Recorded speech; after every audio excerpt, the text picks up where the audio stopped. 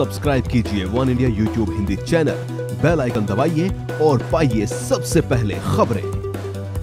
Hello, you have logged into One India News YouTube channel and this is Mariam. NASA's Hubble Space Telescope has observed an exoplanet. Well, exoplanets are planets beyond our own solar system. So this exoplanet that has been discovered is orbiting a distant star. And it looks as black as fresh asphalt. Yes, it indeed is very black. The planet is called WASP-12b.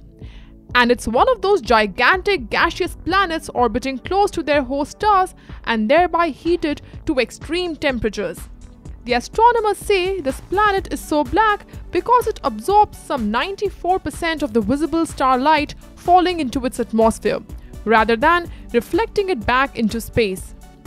The planet's atmosphere is so hot that most molecules are unable to survive on the blistering day side of the planet, where the temperature is 4600 degrees Fahrenheit. Therefore, clouds probably cannot form to reflect light back into space.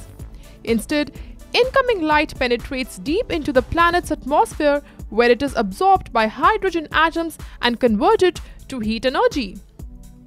Now, this planet is about 1400 light years away. It orbits a sun-like star located in our sky.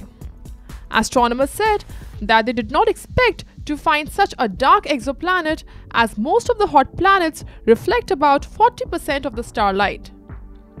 WASP-12b is about 2 million miles from its star.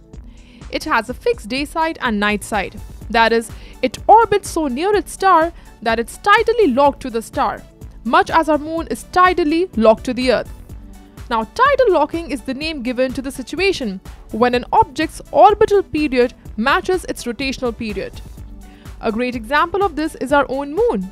The moon takes 28 days to go around the Earth and 28 days to rotate once around its axis.